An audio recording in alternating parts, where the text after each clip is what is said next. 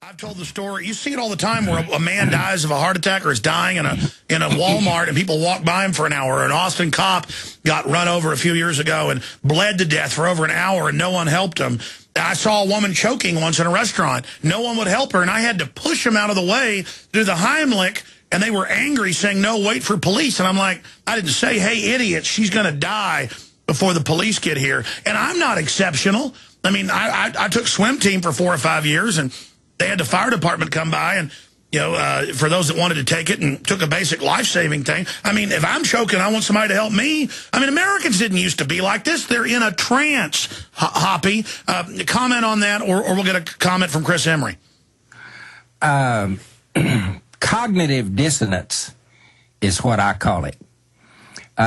People are trained by the public school system and other forces to accept certain things as absolute truths. And anytime something doesn't fit inside that box, their own personal box of absolute truths, if it doesn't fit inside that, they simply can't accept it.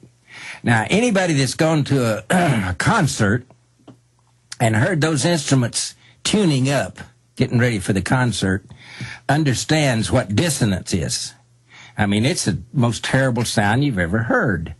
Well, actually, each one of those instruments is playing what it's supposed to play. They're just not playing in the same order.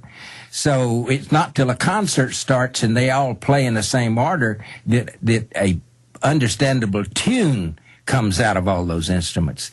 And the same thing with information. If you're not able to put together information, then you'll never be able to hear the concert. All you're able to hear is the tuning up, the dissonance.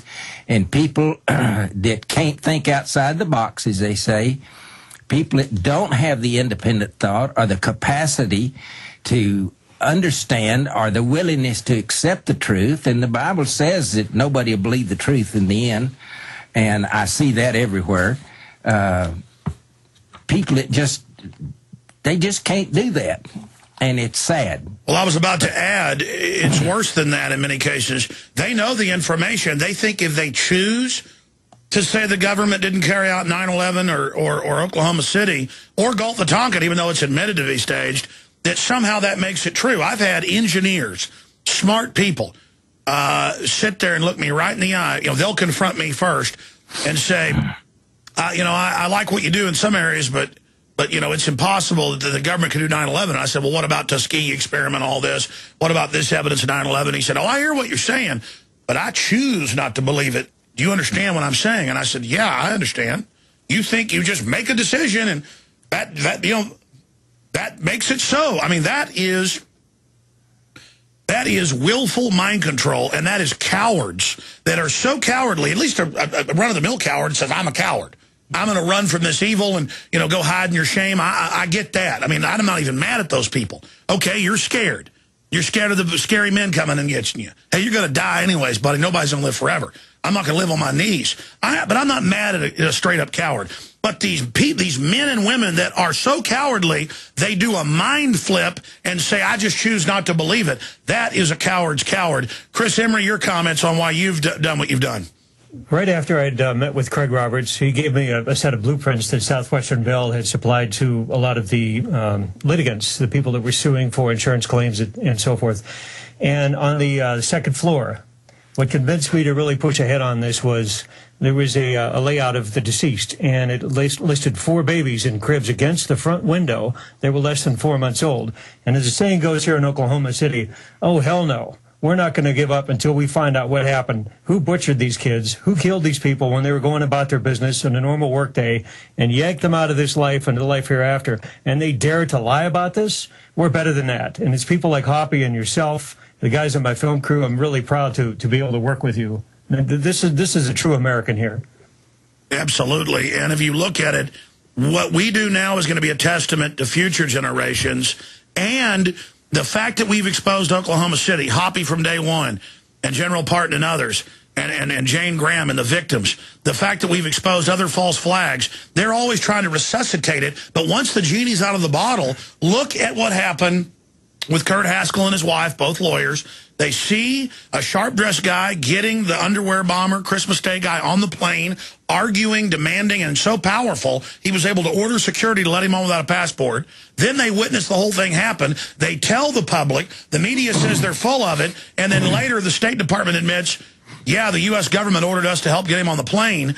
I mean, the fact is we are people who are awake and love the truth. We're everywhere now. And when you murderers try to nuke something or blow something up and dance around as our saviors, everybody knows where to look. We know about your lies about WMDs. We know about you now. Robin Cook in England went public with the lies saying 9/11 was staged. They killed him right after that.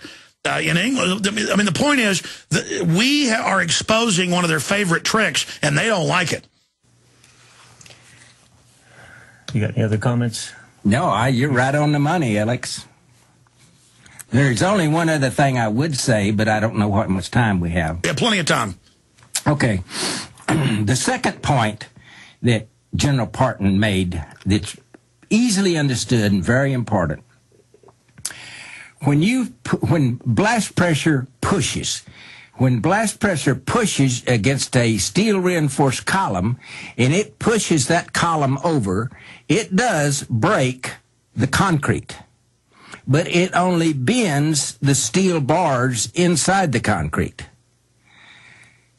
If the columns in Oklahoma City had been downed by blast pressure, the reinforcing steel rods inside those columns would still be there and just bent over. Parton said those steel rods had been cut. You can see the blast points. Only Imperial stormtroopers are so precise. Yeah. So there's a big difference, and I do this in a demonstration sometimes. I'll take two pencils, I'll break one with my hands, I'll saw one in half with a little hacksaw blade, and I will ask anybody in the audience if they could not put those halves back together again correctly.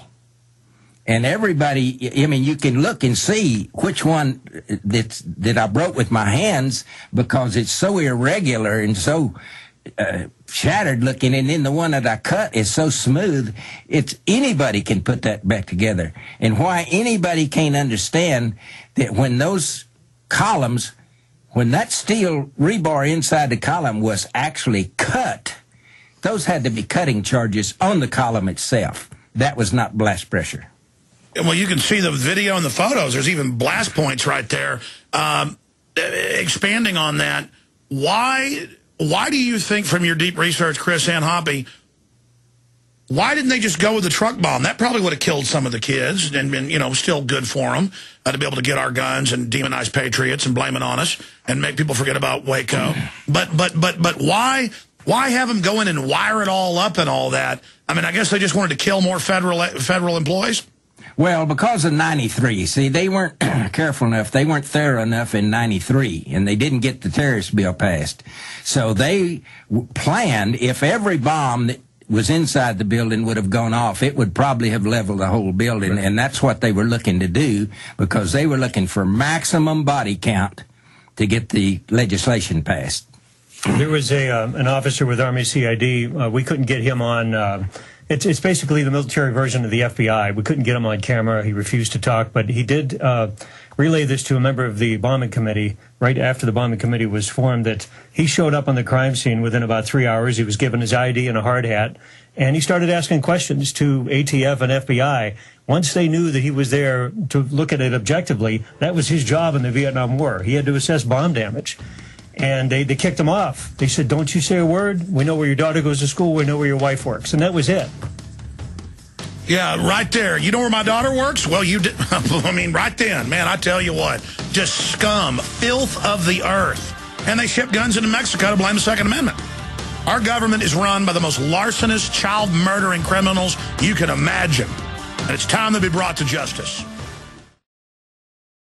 By the way, we'll cover it on the nightly news tonight, but there's articles about more people resigning in connection to Penn State for pedophile rings, and that's come out from other witnesses that originally broke the information and were ignored. Yeah, he wasn't in there raping children by himself. Okay, this is the people that run our society.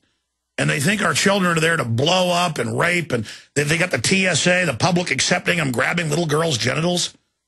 They have men grope little 2-year-old girls. I mean, this is a sick country. This is a sick, sick country. And we've got to admit how sick it's gotten. Land of the free, home of the brave. Like, I'm not even going to go into overdrive. We're just going to end it right here in 4 or 5 minutes with our guest, and then Lord willing, I'll be back tomorrow. We've got a big article up here. Pray for us. Pray for Hoppy Heidelberg, folks. Pray for Chris Emery. Pray for Ron Paul. Pray for me. I mean, you know, I'm not afraid to die, but I sure don't want to. But somebody's going to stand up against these killers. I cannot live just sitting here on my hands while these people get away with this stuff. I've got to do the research. I've got to face the facts. The governor's act of sabotage in Iowa, an outrageous attempt to tamper with election process. Iowa governor urges voters to ignore result if Ron Paul wins. Just unbelievable neo-connery. Get that information out to everybody from Infowars.com and PrisonPlanet.com. We got to hammer these people right now, and Politico and others. Finishing up with Hoppy Heidelberg and, of course, Chris Emery in the few minutes we've got left. Any other little points? I mean, hopefully tonight we'll bring up with you guys some of the other people, Chris, you talked to, like police officers and others, who were also threatened and what's covered in the Film and Noble Live. But imagine the ATF and FBI telling, you know, the military bomb expert who's there, you forget you saw this, we know where your daughter goes to school. I mean, I would have real trouble just on the spot not going caveman. That was absolutely incredible when I heard that. One other point I want to bring up, Hoppy and I were just discussing this during break. Howard Shapiro was the gentleman that was calling for another Oklahoma City bombing, I believe, recently and in the last year or so. He actually served in the city council here in Oklahoma City for a while, was best friends with Hillary Clinton, and also worked with former director Larry Potts with IGI. Well, IGI is pretty much a hit squad. It's retired. We know this, and I have no problem saying this on the air. Retired FBI agents, folks that pretty much went off the script, and they had an office down here in Oklahoma City. Howard Shapiro worked for that firm, and so you see how these people just have they're circling back. They have it boils down to they have no regard for human life. That's who we're dealing with all the time here in Oklahoma City, Alex, trying to research this case. So I empathize with you when you get excited on your show. We get frustrated up here, too, and it's plain as day. This is a poorly written script for the Twilight Zone movie, and they never say cut. The tape keeps rolling. That's the way it is here. And only our denial empowers it. As Hoppy said, evil men and tyrants flourish when good men and women do nothing. That's all they need to flourish, and we empower them by our cowardice, by our weakness, by our laziness, and it's going to get. And you're right, people connected to it think we're so dumb, Hoppy, that they sit there and go, "Man, a new Oklahoma City would sure help us," in the biggest newspapers in the world. I mean, how dumb do they think we are? What do you think? Well, I'm just going to put an aside in there. I'm a member of Mensa.